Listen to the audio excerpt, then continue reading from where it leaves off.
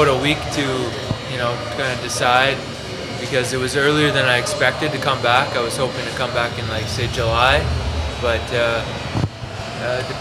seeing how I was feeling when the question was asked for the fight, I was feeling really good as far as my healing goes, my nose. So I felt confident with it, so I took the fight.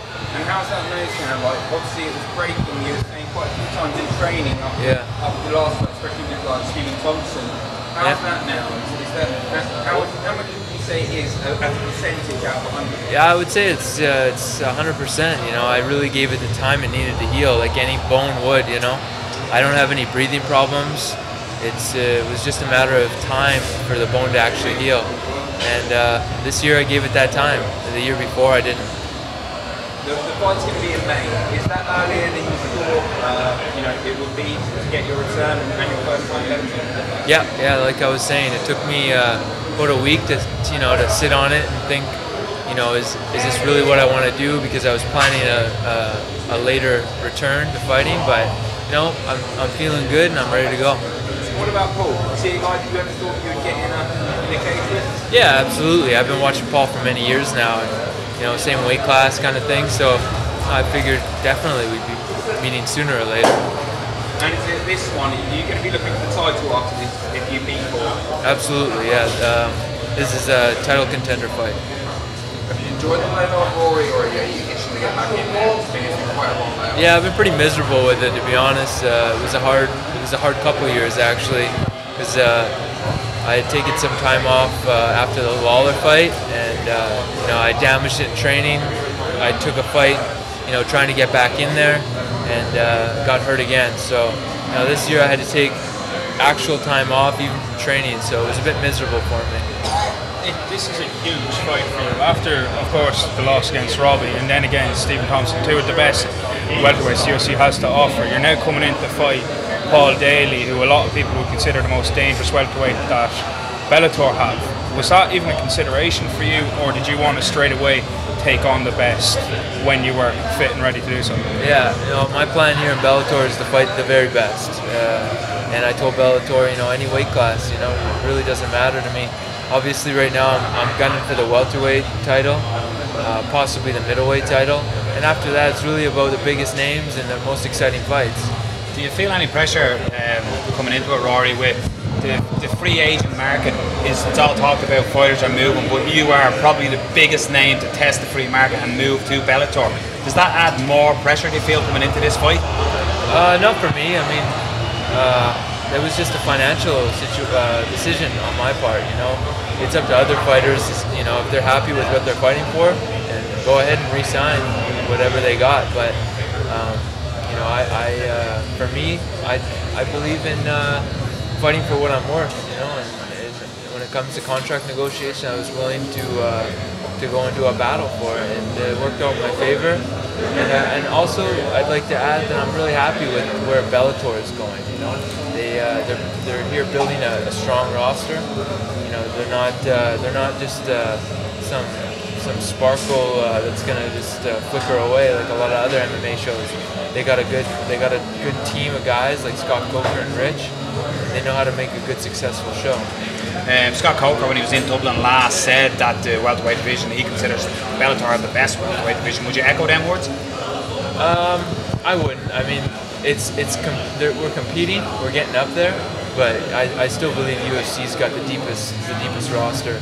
I think there's still a lot of work to be done for Bellator, but I think me moving over, I think there's going to be some guys from UFC looking at that and seeing how happy I am over here, and I think they're gonna see that they want to make the transition too, or at least test their free agency to see if they can get what they're worth. And I see Bellator coming out on top on that.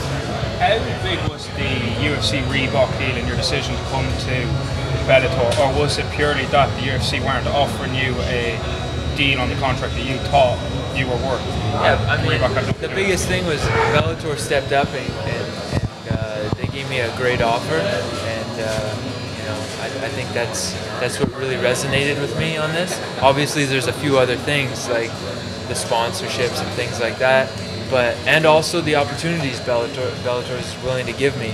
They want to put me in the big fights. They want to market me and put me into these fights that are going to be exciting for the fans.